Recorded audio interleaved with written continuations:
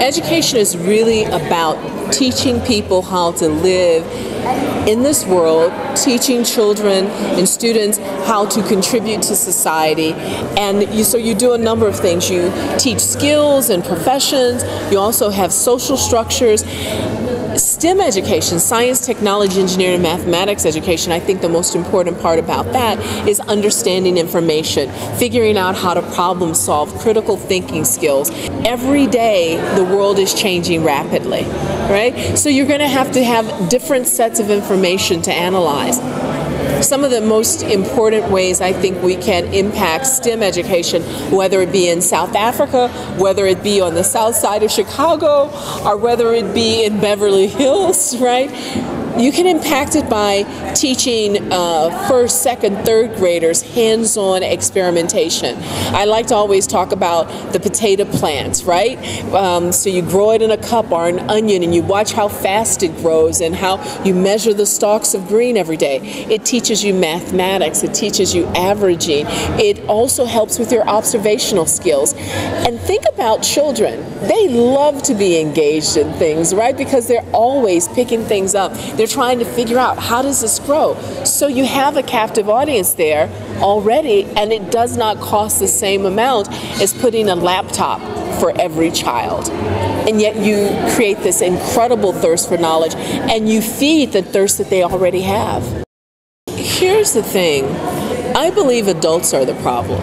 Very often as adults we try to make it children's problems, but it's actually adults. We as adults have to take responsibility, not for just for children of our own, not just for our relatives, but for every child, because we're going to rely on them in the years to come. Society is going to rely on them. We need to make sure that every child has the opportunity to develop to their potential.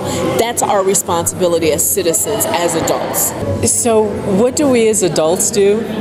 I think the first thing is accept that we have a responsibility for where the world is right now. The first thing you have to do with empowerment is to understand that you have something to contribute. Everybody has to acknowledge that they have something to contribute. And once you decide you have something to contribute, you need to understand that you have a right to do that, right? Nobody has to give you permission. You have a right to participate in where this world goes. And finally, and I think this is the hardest part, you have to take the risk and do that. Put yourself out there, whatever it is you're doing, whether it's, something like 100-Year Starship where people may laugh at you, they may fail, or whether it's going and helping a child out, whether it's going and helping somebody out in your neighborhood. That's where you get your power from, is by, first of all, recognizing you have a right to participate, secondly, acknowledging that you have something to contribute, and finally, risking doing that. I have this armband on, this little bracelet, and the bracelet says, "Daring makes a difference." It's what I use from drmay.com. Daring makes a difference. Sometimes we have to try things. We have to dare to put ourselves out there. I think it's the most difficult thing, but I think it's the most important thing that we as adults can do. 100-Year Starship is an initiative to ensure that we have the capabilities to send humans to another star system within the next 100 years.